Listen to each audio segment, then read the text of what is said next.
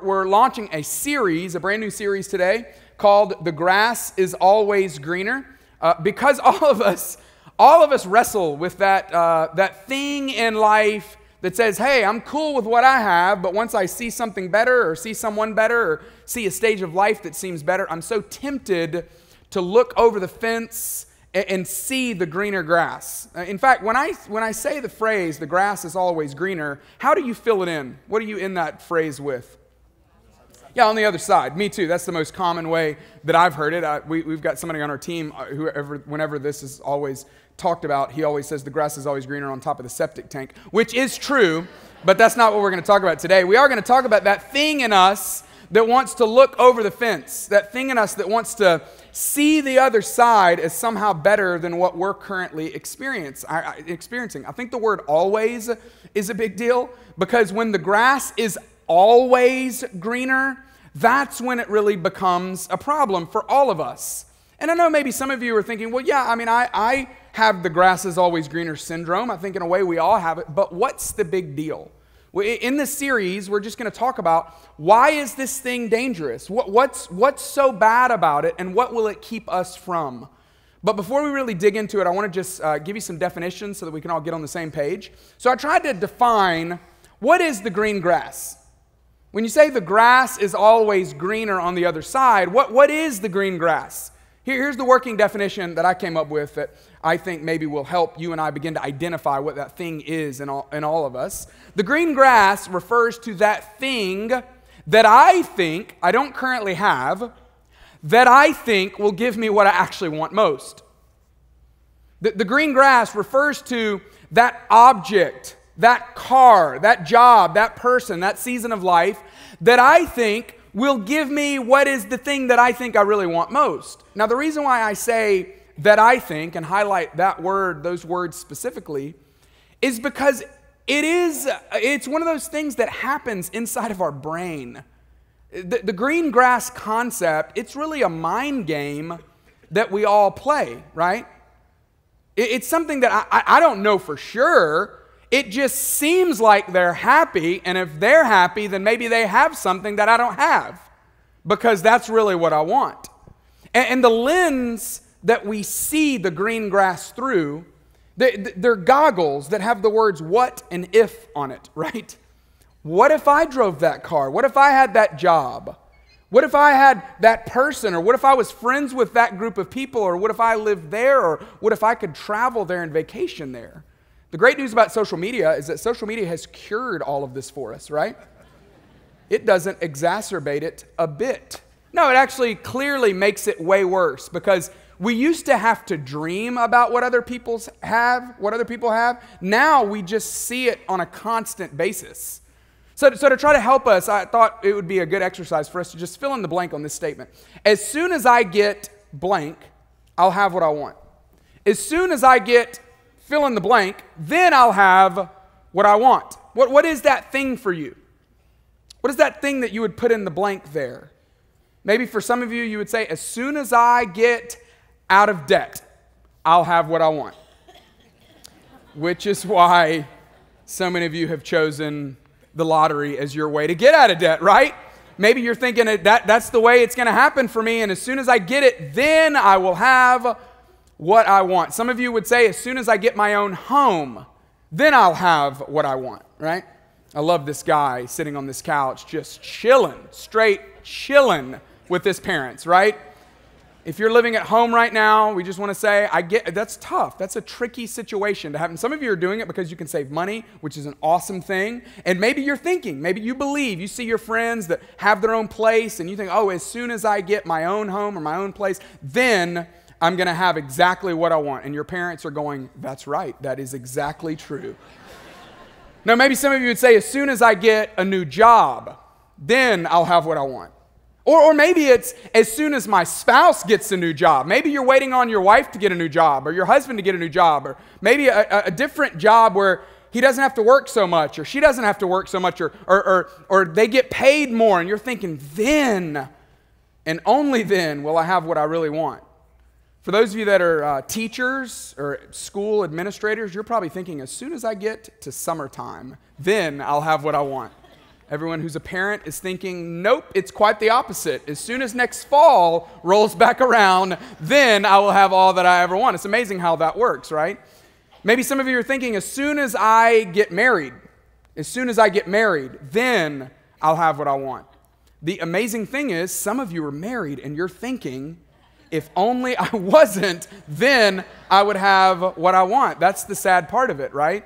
Some of you maybe your thing is as soon as we get to have kids, then we'll have what we want, right?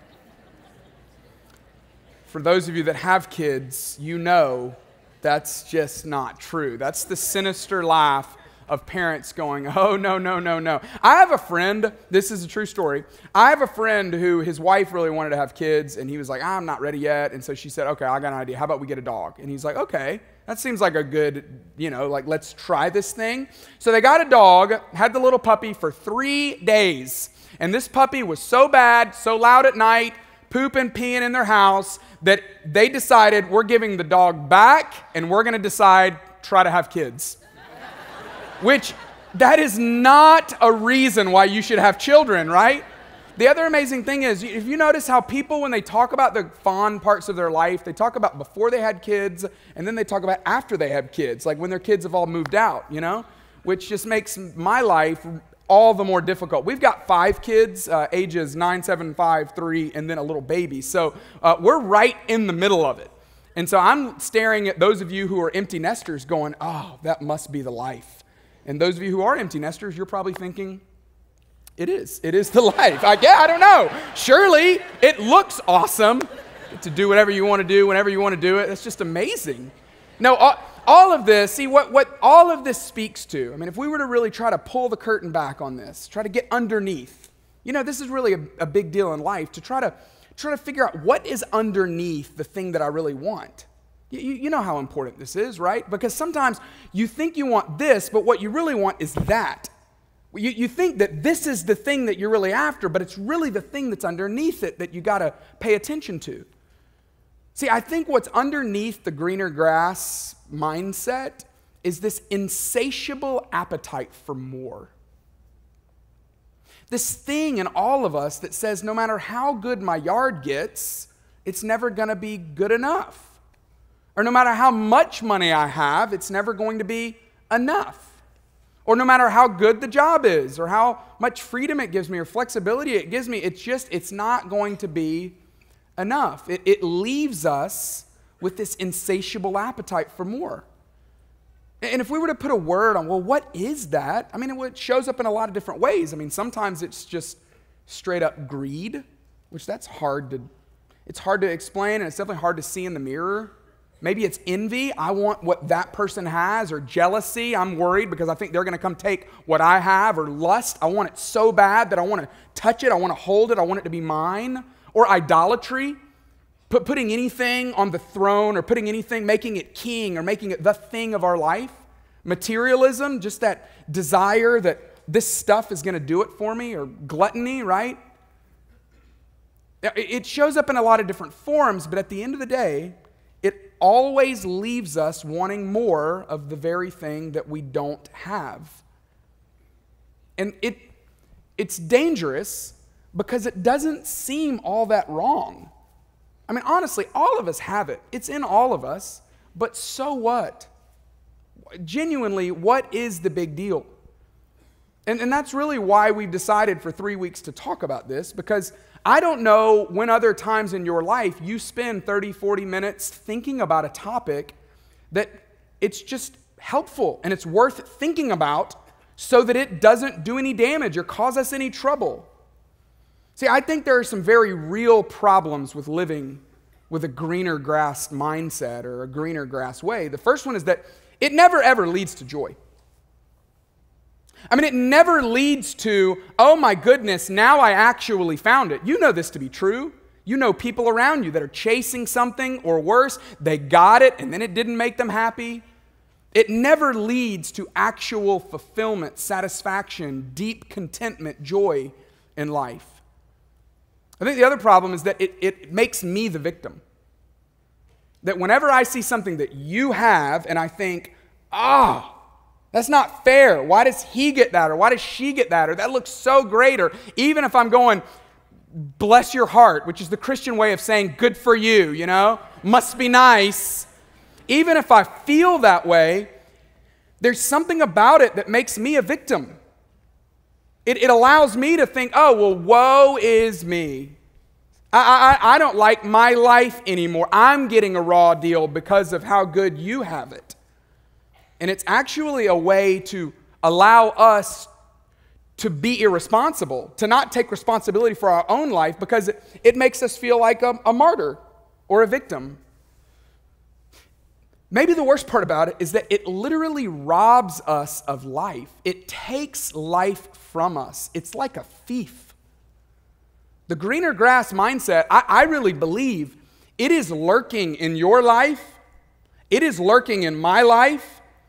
And if we allow it to, it wants to sneak its way into our lives and take life from us if we allow it to. Maybe the most difficult part of the greener grass way is the low hum of discontentment that it creates. Have you ever noticed this? In fact, if the green grass that's on the other side, if it had a shadow, the shadow would be discontentment. See, I really believe discontentment follows the greener grass around like a shadow. You know how shadows work. Everywhere you go, your shadow's with you. It's always following you. And I think in the shadow of the greener grass comes just this low hum of discontentment. I just am not really satisfied with my stuff. I've got little kids that they do this all the time, right? Just the other day, our 3-year-old Cooper saw something our 5-year-old Sally had, and it looked like it was making her happy. So now how does he feel? He wants what she has. And so he goes over there and he grabs it, and I'm yelling like, hey, we don't grab stuff from our siblings. And he looks at me like, well, if you knew how awesome this was, you would understand why I grabbed it. And then 30 seconds later, what is he doing? Not playing with the thing he just grabbed. He's already laid it down and he's on to something else. He just saw it for that brief moment and he thought, ooh, I would like that because it seems like it's making her happy or him happy. That's the way we all do as kids, and we really don't grow out of it, but the problem is that it creates discontentment in us. So what I want to do over the next few minutes is I just want to tell you a story to illustrate this. This is a story from the history of the nation of Israel. And it's really the story that runs in the background of maybe one of the most famous stories in all of the Bible. You've heard the story about David and Goliath. Well, this is kind of the story that was running in the background that was really the more disappointing, the sadder part of the story. See, God had already led his people. You know how maybe the history of the nation of Israel worked? God had led his people out of slavery. They were in Egypt enslaved. Moses led them out. And he took them into the desert. Now, they hated the desert.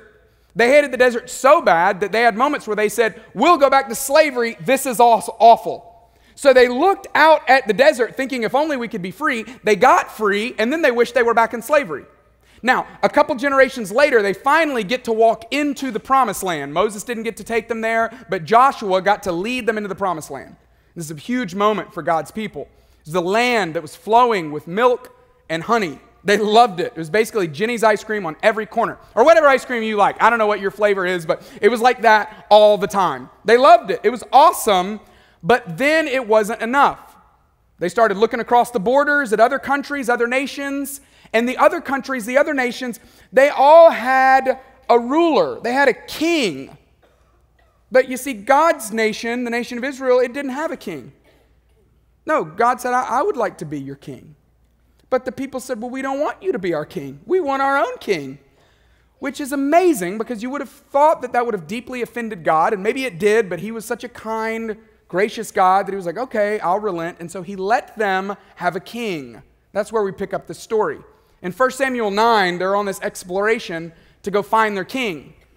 Beginning of chapter 9, it says this, that there was a Benjamite, a man of standing, whose name was Kish, son of Abiel, the son of Zerah, the son of Becharath, the son of Aphiah of Benjamin. See, I don't know how to say these names, okay? I remember when I was a kid, I used to hear preachers, I'm like, how do you know how to say that? It turns out they didn't know either. They just were confident with it, And so that's all I'm trying to be, even though I ran over a couple of those like it was a flat tire or something. But nonetheless, they went to the tribe of Benjamin, and they find this guy named Kish. And Kish had a son, and his son's name was Saul.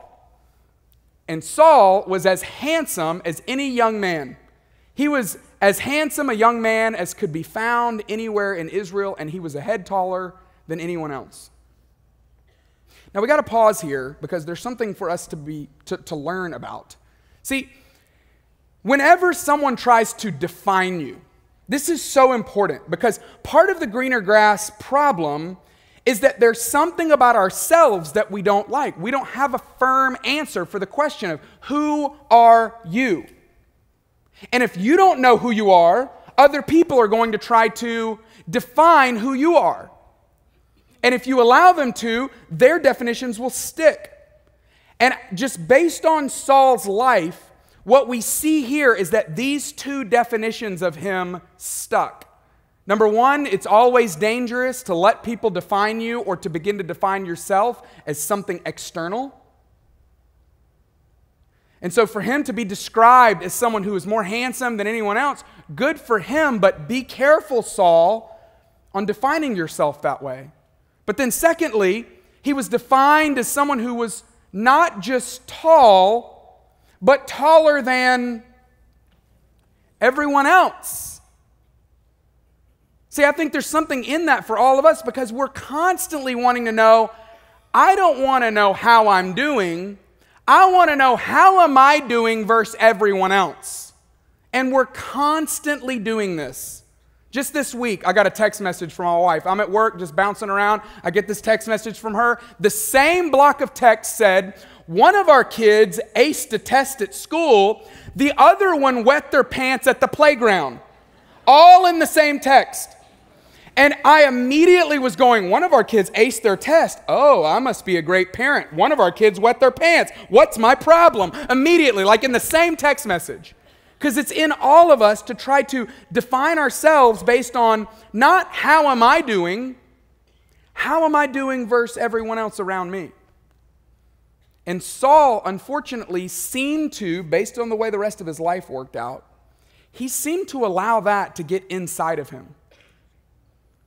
And it doesn't create a healthy thing when we begin to define ourselves based on anything external or based on how other people are doing. You got to run your race. You got to play your game. If I could talk to Saul, I would love to be able to tell him, hey, Saul, you be you, man.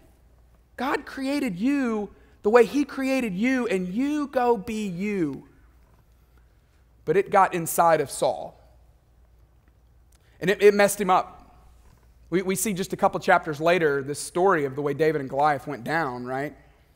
Saul is there listening to this giant across the way talk smack, like WWE, like the Bushwhackers kind of smack. You remember the Bushwhackers? Best wrestlers of all time. Don't at me. Across the way, Goliath's talking smack, and Saul is going like, I don't know what we're going to do. This little kid rolls up. He's bringing literally some cheese and some cold cuts to his brothers because they had so much wine. W-H-I-N-E. Get it? Church joke. Nonetheless, Saul says, I don't know what we're going to do. He lets David run out there, and David kills the giant. Now, of course, this is cool that David did this, but good for Saul. He's the one in charge. He's the king still. He's got everything under his care. But he didn't like the way people were praising David. In 1 Samuel 18:6, here's what happened when this group of people came back home. When the men were returning home after David had killed the Philistine, the women came out from all the towns of Israel to meet King Saul. This is awesome. Saul, look, all the women are rushing out to meet you. Way to go. And they're singing and dancing with joyful songs and timbrels and lyres. It's not a party until they break out the timbrels and the lyres. You know what I mean? Like that's when it's really getting lit, so to speak. But as they danced, they sang this song. Saul has slain his thousands, David his tens of thousands. And on they went. Saul, he's awesome. He's slain his thousands. And David, his tens of thousands. What did these women mean by this song? We don't know. Maybe nothing. It's in another language. They didn't say, Saul's killed thousands, but David has killed. They didn't say that. They said, Saul, he's awesome. He's killed thousands. David, and he's killed tens of thousands. It's a lyric to a song. If you base your life on what Taylor Swift has written about in a lyric to a song, good luck trying to figure life out. You know what I'm saying? But Saul, this messed him up because somehow in his mind he's going, wait a second, David, thousands, me, tens of thousands. Are they saying that David is not just better than me, but 10 times better than me? Oh no, what does this now say about me? I almost tripped over the stool. That would have said a lot about me if I would have done that. This is how he responded. Saul was very angry. This refrain displeased him greatly. I don't know if he had ever said this out loud, but the author somehow just knew. I bet in his mind he thought, they have credited David with tens of thousands, but me only with thousands. And then this next line is really important. He said, or he thought, what more can he get but the kingdom? What kind of dumb question is that? He doesn't have anything. He has some women who've included his name in a song. What do you have? Everything. You're the king, the first king. You have it all. But he's going, no. What I have is not enough. And it was like he got a stool out and got up next to the fence, stepped on his stool, and for the rest of his life was just looking over the fence, going, what's David's life like? What does he have? What do people think about him? What's he doing that I'm not doing? See, this next little line that the author of 1 Samuel included is this. And from that time on, Saul kept a close eye on David. See, what Saul should have kept a close eye on was what that thing was inside of him that was bothered by the song. I mean, imagine if he would have kept a close eye on that.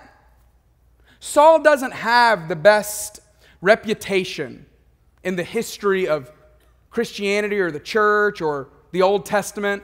But imagine what if Saul had decided, you know what, I wonder why does that bother me so much?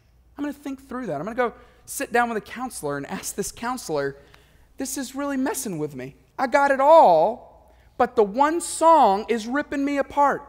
It's tearing me up, and I can't figure it out. David's inside my head, and he's eating my lunch.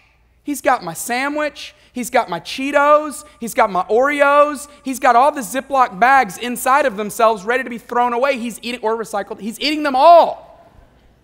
Why is that? He didn't pay attention to it. I wish he would have.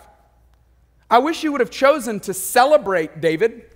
What if he'd have been like, man, David, way to go. That's so cool, man. Thank you. Like, you've made my job a whole lot easier because that Philistine was literally killing us. But you took care of him. Thank you. I'm going to give you a sweet palace, give you a nice ride, and then you're going to not have to pay taxes. I don't know. It's going to be awesome for you.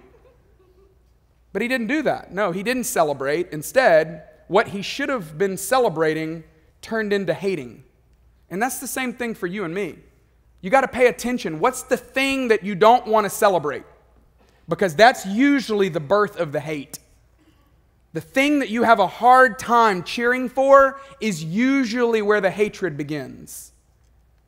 And that negative emotion will tear you apart. And it will rob you of life.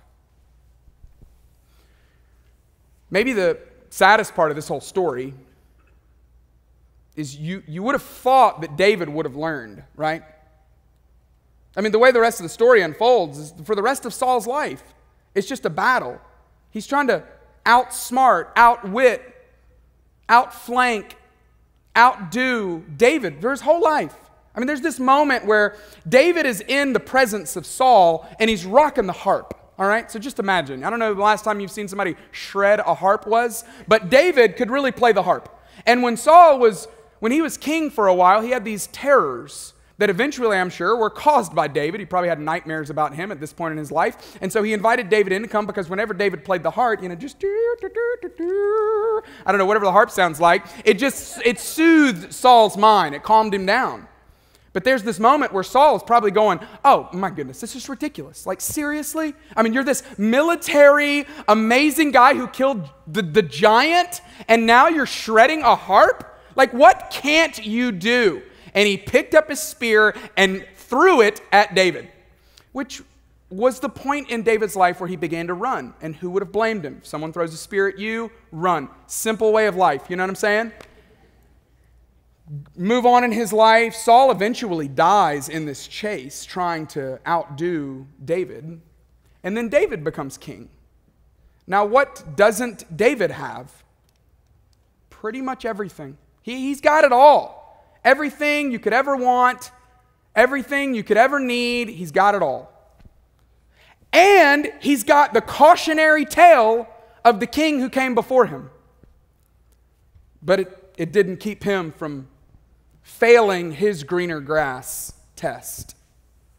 See, in 2 Samuel 11, the next chronicle of the history of God's people, this nation, says this in chapter 11, verse 1.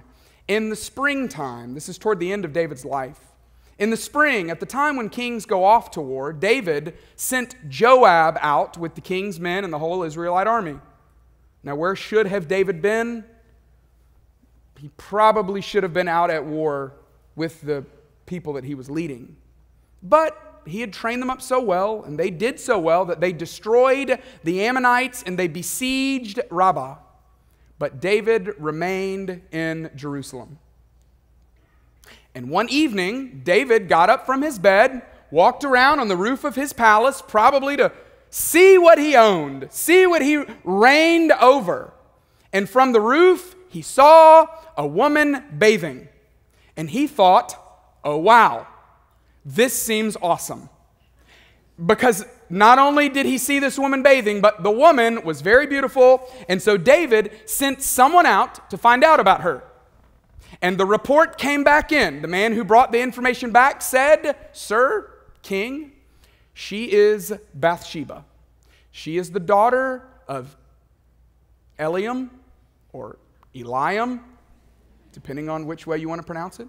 And she's the wife of Uriah the Hittite. Now, how could David respond here? He could have said, man, good for Uriah. That's so cool. That lucky dog. I'm so happy for him. I can't believe he got married and he didn't even invite me to the wedding. That's crazy. Not mad, though. Saw it on Facebook. I've already dealt with those emotions. I'm excited for him. I'm genuinely excited. Way to go.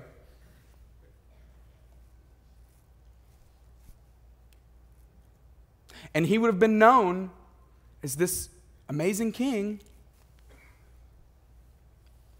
But that's not what he did. For those of you that know the rest of the story, this ended up really affecting his life. Cost him the life of one of his sons. It tainted his legacy. I would imagine it tormented his family. All because he looked over the fence and saw something that he wanted, and it created this shadow of discontentment in his own life. I'm telling you, if it can happen to Saul, it can happen to you. And if it can happen to Saul, and it can happen to David, it can happen to you, and it can happen to me. And I really believe that this is a lesson that all of us are going to learn at some point in life. That here are some ways. Let me give you 3 options on how you could learn this lesson. Because I just think, David, You already saw all this play out. See, here's one way you could learn it. You could never get it, but you could die chasing it. You know what I'm saying? Like you could never get whatever that thing is that you're chasing, but you could die trying to chase it. Have you ever read a biography? Have you ever seen a movie? Have you ever heard a story of a person who wanted so bad to get wherever there is enough money, enough stuff, enough equity, enough relational stature, whatever it is, and they never got it, and they died chasing it? You'll learn the lesson that way. Or, this one's maybe more sad, but you could get it and then realize that it doesn't satisfy you. How disheartening is that? Some of you, you wanted so bad to be married, or you wanted that job, or you wanted that house, and the same negative emotion that drove you to get it is the same emotion that's present when you got it that keeps you from enjoying it. Or you realize maybe it was never meant to give me what I thought it was going to give me. There's this amazing philosopher who starred in a movie called Ace Ventura. His name's Jim Carrey. I'm going to show you this quote by Jim Carrey, and I thought, why in the world does Jim Carrey have this quote? It's like the deepest, most profound quote, and I just picture him as Ace Ventura saying this, and it kind of ruins it, but don't do that. Just read the quote for what it is. But supposedly Jim Carrey said this. So just read this. This is amazing. I think everybody should get rich and famous and do everything they ever dreamed of so they can see that it's not the answer. Isn't that amazing? See, we know this to be true. But the question is, will we learn from it? I want to give you a third way that I think you can learn this. You can chase it your whole life and die never getting it. You can get it and realize that it didn't meet your needs. Or there's another way that you can learn this. And at this point, this is the part of the message where I feel like I'm going to tell you this and you're going to check out and go, oh, I assumed you'd say that. Or you're going to go, yeah, right. But I'm just telling you, don't ask me. Ask somebody who you feel like is age 60, 70, 80 and above and has lived a life of satisfaction, and ask them what they think. You can learn to trust your Heavenly Father. You can learn to believe that where you are is where He has you, that following Him really is the answer to finding what you're looking for.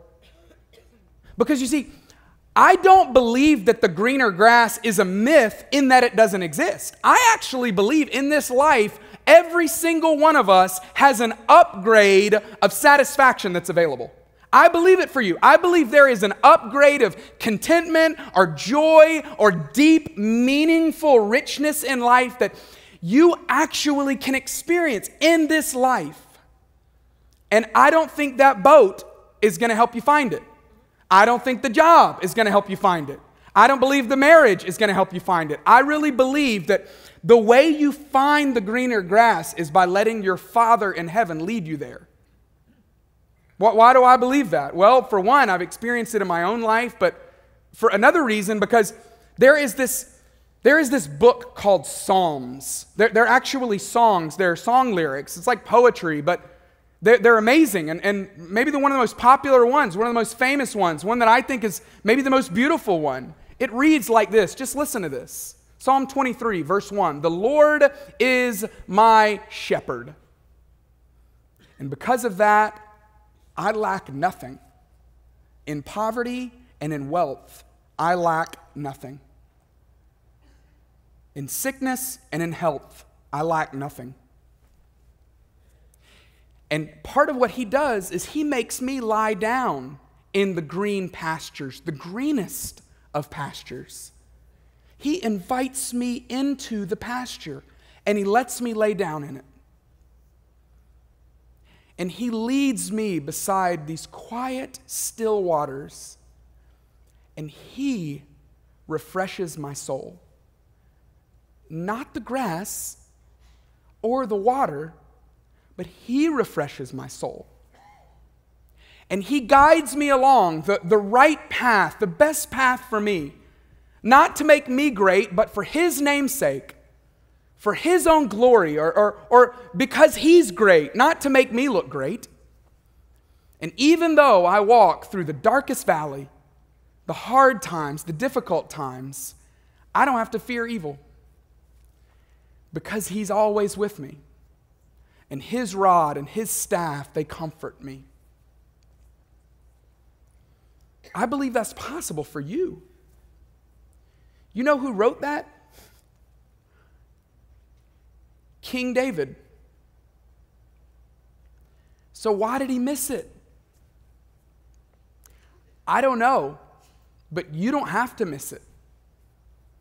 You can learn it. You can get it. You can trust your Heavenly Father and believe that that's the greener grass that He wants to lead you into. I just know for me, I don't want to waste any more of my life wanting someone else's life. And so I'd say the same thing to you. Don't waste your own life wishing for a different one. Would you trust your Father in heaven? Would you let Him lead you so that you can learn to enjoy your own, so that you can learn to celebrate others, so that you can learn to enjoy the greener grass that He has for you? David somehow forgot it. He saw it in Saul, but then he forgot it. You don't have to forget it. He's got greener grasses for you. He wants to lead you into them, but you got to trust Him and you got to follow Him.